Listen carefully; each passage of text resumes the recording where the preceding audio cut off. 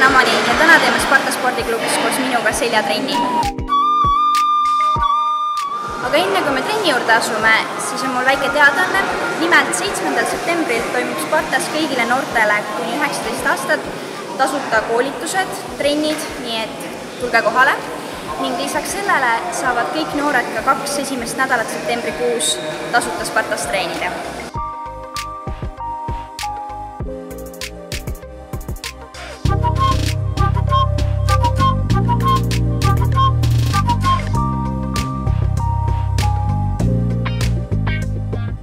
Tavaliselt näevad mu seljatrennid enne võistlusperioodi välja sellised, et mul on gigantseeriad. Mis see tähendab? See tähendab seda, et mul on näiteks 8 seljaharjutust kokku, ma jagan nad 2 ja teen ringtrenni variatsiooni. Ehk et 4 harjutust ühte, 4 harjutust teist. Ja panen iga trenažööri juurde, panen siis kas mingi rätiku, pusa või mingi märgi maha ja hakkan ringi ratast seda tegema. Ja 12, 10, 8, 6 ja iga siis ringiga läheb raskus suuremaks.